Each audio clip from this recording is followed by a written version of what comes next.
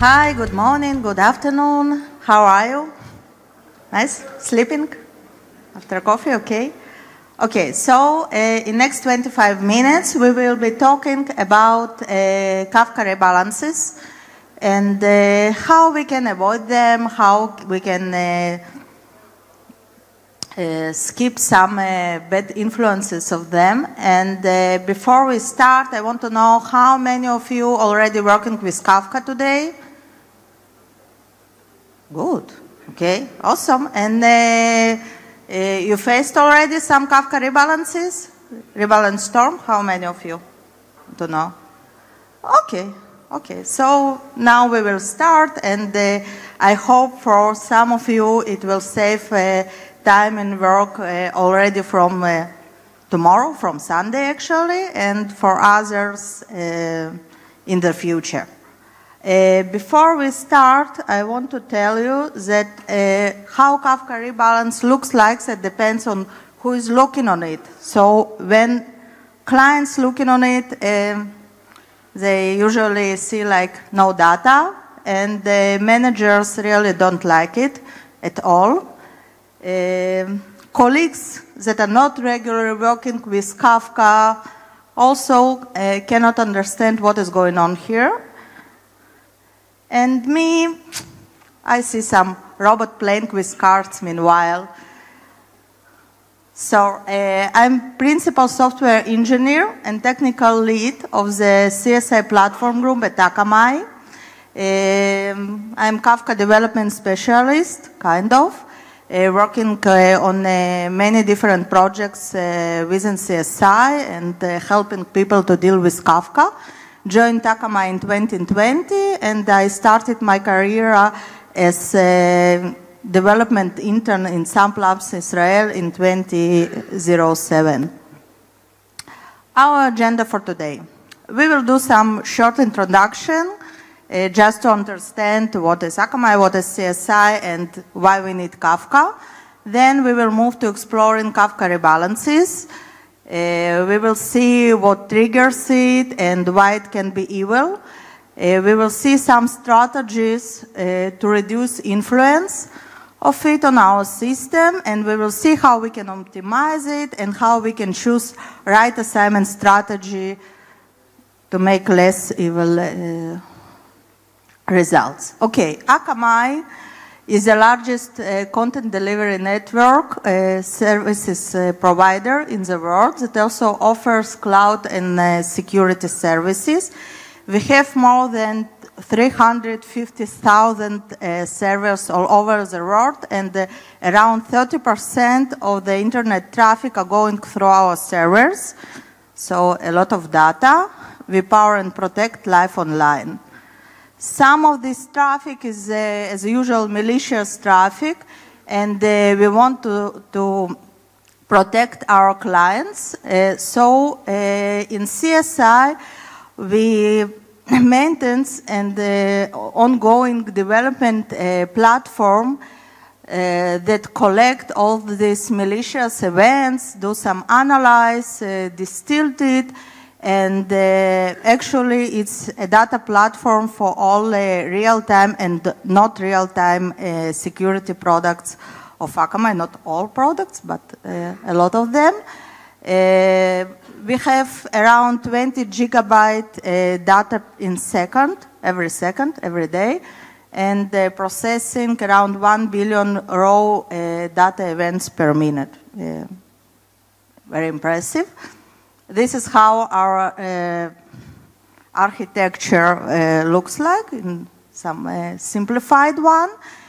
What is interesting here is we have a lot of applications, services in our pipeline, and in each step of getting data and analyzing data, we usually write our results to the blob storage and all the metadata to Kafka.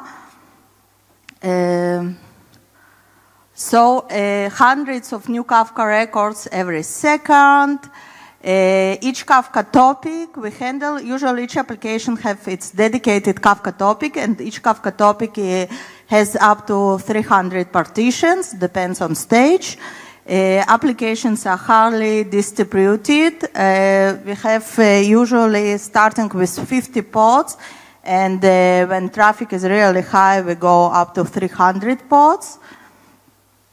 Pods are automatically scaled up and down. What also important here is that each application is a consumer group, Kafka consumer group, while each pod is consumer within this consumer group. So when at first we deployed this part to production that you can see, Starlord and Yondu, we were also impressed because it took around 1 hour to Yondu to start processing data.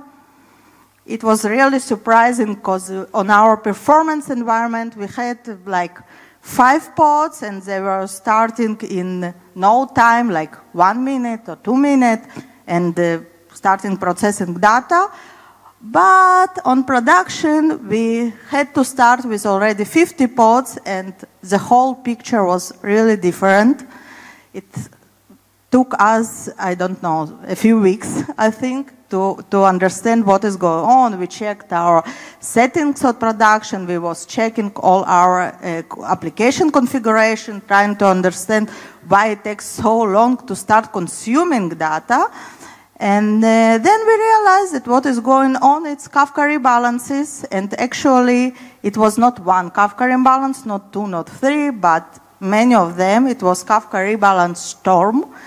And during this storm, our applications were not able even to start consuming data. And after we resolved it and the application started to run, we have some data spikes. And again, there were Kafka rebalances storms, and the application was not running. It was running, but was not consuming and processing data for hours. Not nice at all. So Kafka rebalance. Kafka changes the ownership of partitions within consumer on some events. The process, when Kafka changes partition assignments, is called a rebalance. Let's assume we have only 2 consumers, and they have like 6 partitions in common, each one gets 3. Then something happens, and Kafka decided it needs to reassign partition. So all consumers lost their partitions. They cannot consume anymore. They should wait while Kafka calculating a new assignment, and then it's reassigned all nice. They can start working again, but again something can happen, and again all partitions are revoked, and recalculations, and back. And when it happens one after another in a loop, we call it rebalance storm.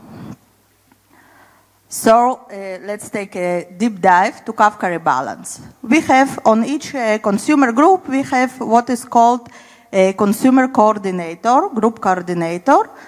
And once it detects trigger for rebalance, it begins. Now it depends if our rebalance is cooperative or not. And we will talk more about it later. But if the rebalance is not cooperative, we are on the dark side of the picture. All consumers pause consumptions, no data consuming, no data processing, all the world going to the end. All partitions are revoked. Kafka coordinator calculates new assignments. It returns partitions to the consumers, and then consumers can resume consumption. When we are on cooperative, it's a little bit better because a coordinator will first calculate all required changes, and then it will perform changes only for consumers where it is really required. So not all consumers will be influenced. Still, you will see some influence on your system during this rebalance because, again, some consumers will lose their partitions and others will get new partitions. There will be some changes, but not as dramatic as a non-cooperative where we are stopping consuming at all. What triggers? Why should this happen? The first one is topic partition or partition replica count changes. If you add more partition, or if you, the second one not really happens, but Usually, if you have new partitions on your topic, you need to assign them, so rebalance is required. Everything is clear here. Same if the count of partitions replica changes, again, Kafka needs to reassign them. Consumer group properties are changed. Also, some changes. I think most of the cases it will be even application change, so you know for your application nothing critical because you know you are going to do this. You can prepare yourself, you can prepare your system. It's not something unexpected. The third one is consumer joins or leaves a group. Why consumer will join or leave the group? There is a lot of reason for this. When you are running like us, each pod of application is a separate consumer. You have same reason for pods to join or leave, scale up and down. Kubernetes do some environment work and move pods from node to node. Application or pods can restart also eventually. And also at the beginning, when application just starting, usually you not starting all the pods at the same time. It takes some time for Kubernetes to gather all the resources and to start all pods, especially when you not running with 5 or 10 pods, but when you are running with 50 or 100 or even more, yeah, it will take some time. And each time new pod will start, it will trigger new rebalance. If you have network issues, or if your system is really complicated, or you messed up something in your configuration, it can last forever. You can have a rebalance storm that started and ends, and you can try to restart your application, and again, not all pods start at the same time. Never-ending story, not nice. Impacts, yeah. On our case, as I told you, the first application we faced it was Yondu, just the name, doesn't matter. But what we saw that the lag is continuously growing, and we just stopped committing new messages, means no data processing at all. It was in our case total disaster, but usually you have some increased latency while rebalancing. You have potential data duplication if you are not managing your offsets correctly. You can lose some data, or in any case, yes, the last one, reducing throughput, will happen no matter what you do. When Kafka rebalances, your application will change their throughput, it will be reduced. How we can minimize rebalance impact? To minimize rebalance impact, Kafka client suggests us to implement consumer rebalance listener.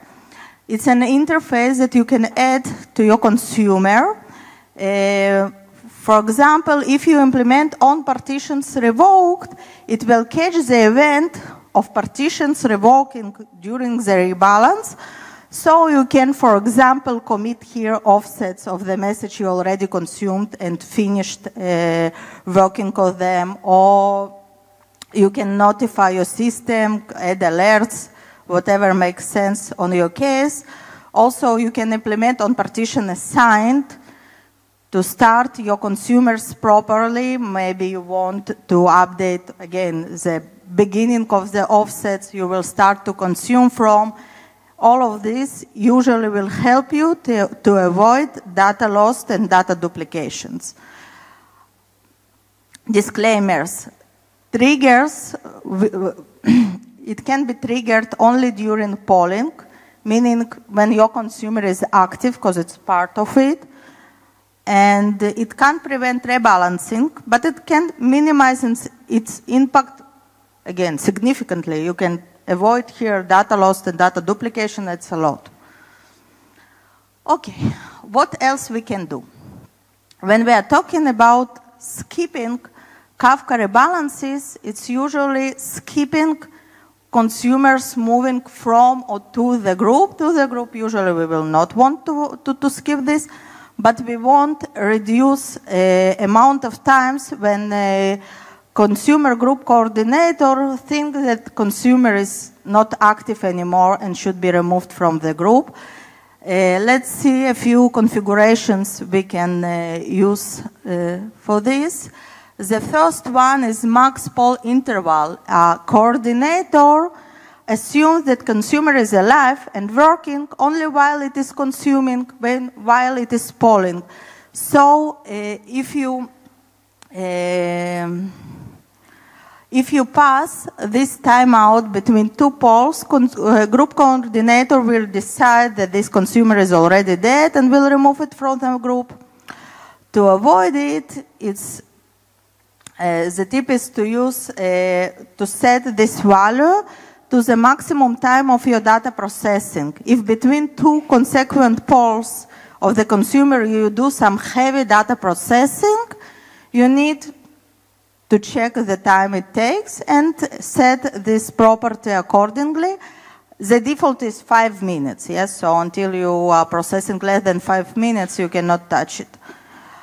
Session timeout. This timeout determines for coordinator for how long to wait for heartbeat from consumer. Each consumer, when it starts also some threads that send after some time heartbeats to consumer. If it doesn't send, or if coordinator doesn't get them, here we are talking about networking issues, for example, coordinator will decide that this consumer is not active anymore and will remove it from the group, so we will have a rebalance, not nice. Also, another option when consumer can stop starting this is because your application is restarting or pod is restarting. In that case, usually you will want to consumer to remain active because, you know, it's just going for the break, yeah? We'll be back in a moment. Our suggestion and what we do is setting this time to the time it takes to our application to restart. Heartbeat interval is the frequency of heartbeats that consumer is sending to coordinator. Tip is from Kafka documentation. 1/3 of session timeout should be the best option for your performance. You don't want to send them too often, and you also don't want to do this interval too long and to miss the time when some consumer really is not active anymore. Another one, it's group instance ID. It gives consumer instance unique ID, like name, like passport number. By this, group coordinator will know that this is a consumer, and even if this consumer disappear and another one will come with same number, group coordinator will say, okay, I know you, you was here, keep your partitions, continue working. If you are not setting this value, consumer coordinator will give to each new consumer it see new random number. Okay, so even if you're running on same pod and for some reason you need to destroy your consumer and create a new one, even application was not restarting and nothing happened, just you decided you need to destroy and create new consumer. By consumer group, it will look like a new consumer, and the whole story with the rebalances twice, by the way. First one because the old one left the group, and second time because the new one joined the group. Not nice, not something you want to see. We are using our Kubernetes pod names as this ID, and for us it works really good because same pod, same application, meaning same consumer, no need to rebalance anything. And the last one is assignment strategy. This is the protocol that Kafka coordinator will use to distribute partitions. And in a moment, we will see how it influences the whole story of the rebalancing. The Kafka today introduces us 4 different assignment strategies. We will go through, and I will try to explain you how you can pick one and not another and whatever. Let's start with partition assignments. The first one we were talking about is round-robin assignment. It's called round-robin assigner. You can, before it, here, you can see partition assignment strategy is the name of the property. The property is list, and in this list you can mention all assignment strategies you want coordinator to use. First one will be the first one to catch, and first one he cannot catch for some reason, he will try the second one.